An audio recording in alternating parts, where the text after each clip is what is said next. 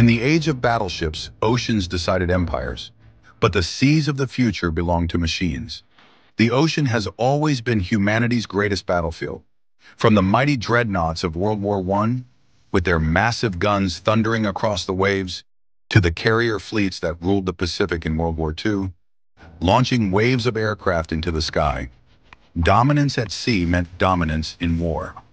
Navies poured billions into constructing these colossal vessels, symbols of national power, crewed by thousands of brave sailors who faced the fury of storms and enemy fire alike.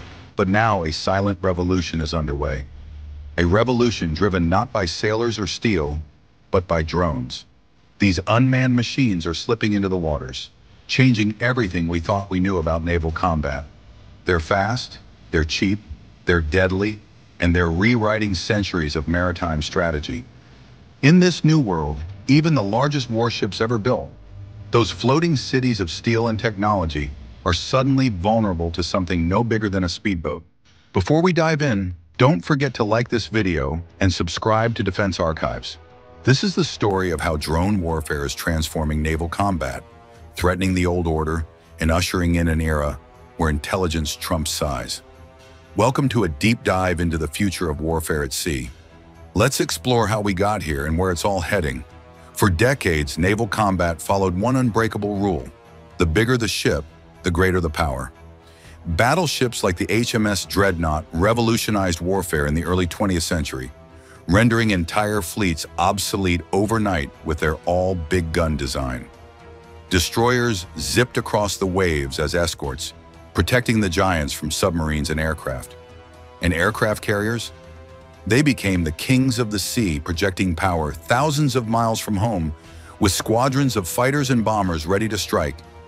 Each of these ships was an engineering marvel, a floating fortress packed with firepower, radar, missiles, and prestige. Navies around the world competed to build bigger, better, more armored behemoths. The U.S. Navy's Iowa-class battleships, for instance, displaced over 50,000 tons and could hurl shells 20 miles away. Carriers like the USS Nimitz carry up to 90 aircraft and a crew of over 5,000. These weren't just weapons. They were statements of might, deterrence that could win wars without firing a shot. But today, a vessel small enough to fit on a truck can threaten them all. Imagine something the size of a small boat, unmanned, racing across the ocean at 40 knots, packed with explosives or missiles. No crew to worry about, no lives at risk on your side. That's the power shift we're seeing. It began quietly, almost unnoticed, in the early 2000s, when the U.S. Navy started testing its first unmanned surface vessels. At first, they were harmless scouts, little more than remote-controlled boats equipped with cameras and sensors. They swept for mines, gathered intelligence, acted as the eyes and ears for the manned fleet, extending its reach without putting sailors in harm's way. But technology didn't stop there. AI navigation systems improved dramatically, allowing these drones to plot courses around obstacles, evade detection, and even make decisions in real time. Communications became faster and more secure, with satellite links beaming data across the globe. And soon, inevitably, these machines were armed. What started as reconnaissance tools evolved into lethal hunters, capable of carrying torpedoes, missiles, or even kamikaze payloads. The fall of the giants had begun, not with a bang, but with the quiet whir of electric motors on the water. And as this story unfolds, don't forget to like this video and subscribe to Defense Archives to explore more remarkable military histories. Now back to the story. October 2022, the Black Sea. In the port of Sevastopol, Russian warships lie anchored under the cover of darkness, their crews resting after another tense day in the ongoing conflict. The water is calm, the night air thick with the salt of the sea. Then on the horizon, small blips appear on radar screens, too small for missiles, too fast for submarines, and moving with eerie precision. A fleet of unmanned sea drones, launched from Ukrainian positions, races across the waves. They're low profile, hard to spot, silent as ghosts, propelled by electric engines that leave no heat signature for infrared sensors. Russian sailors scramble to action stations. Machine guns chatter into the night, tracers arcing over the water. Searchlights sweep frantically, illuminating foam and shadows. One drone takes a direct hit, exploding in a fireball that lights up the sea. Another swerves wildly to avoid the barrage. But one, sleek, determined, makes it through the defenses. It slams into the Admiral Makarov, a modern Russian frigate worth over $100 million, packed with advanced radar and anti-aircraft systems. The impact triggers a massive explosion, crippling the ship and sending shockwaves through the naval world. This wasn't a lucky torpedo or a daring submarine attack. It was a drone strike, executed by a weapon costing less than $300,000. Built from off-the-shelf parts guided by GPS and simple AI, it had outmaneuvered one of Russia's prized assets. This was the first true sea drone war in history, and the world took notice. Military analysts pored over grainy footage and satellite images, realizing that the rules had changed forever.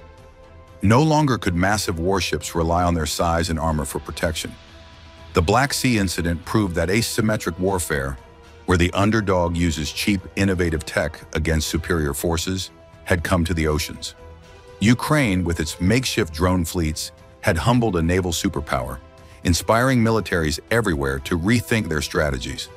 The United States Navy calls it the Ghost Fleet, a network of unmanned ships designed to operate thousands of miles from any human control, like spectral guardians of the sea. These vessels are guided by advanced AI, satellite links, and swarm coordination algorithms that allow them to work together seamlessly, almost like a living organism. They can form up in precise formations, scout enemy waters for threats, launch weapons with pinpoint accuracy, and do it all without risking a single sailor.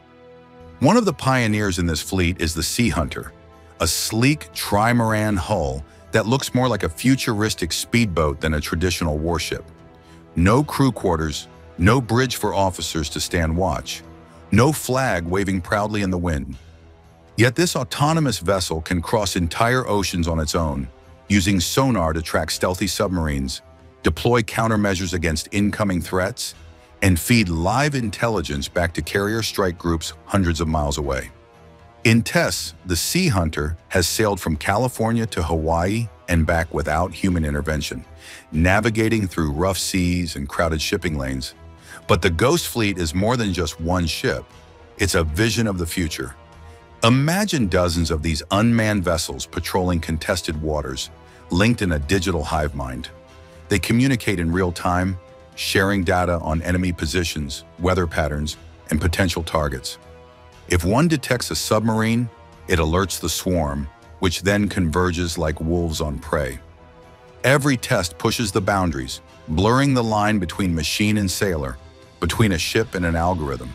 The Navy is investing billions in this program, partnering with companies like Boeing and DARPA to make it a reality. The Ghost Fleet isn't just about exploration. It's about dominance in an age where humans stay safe on shore. The old naval playbook is being torn up and rewritten from scratch. In the past, a single destroyer might carry 300 crew members, each trained to handle complex systems under fire. It was a symphony of human coordination. But now picture a swarm of 50 autonomous sea drones, each small, agile, and expendable, outmaneuvering that destroyer. They attack from multiple angles at once, overwhelming its radar with false targets, dodging anti-aircraft fire with evasive maneuvers programmed by AI. The U.S. Navy's Aegis defense system, a marvel of modern engineering, was built to intercept incoming missiles, high-speed threats streaking through the sky. But it's not optimized for a dozen speedboats skimming the waves like guided torpedoes, changing direction unpredictably. Defending against them requires firing expensive missiles or guns, draining resources quickly. Each defensive missile costs nearly $1 million, while an attacking drone might run you around $20,000. Built from commercial parts like those in recreational boats, with added explosives and guidance systems. The economics alone are reshaping warfare. It's no longer about quality over quantity, it's quantity over quality.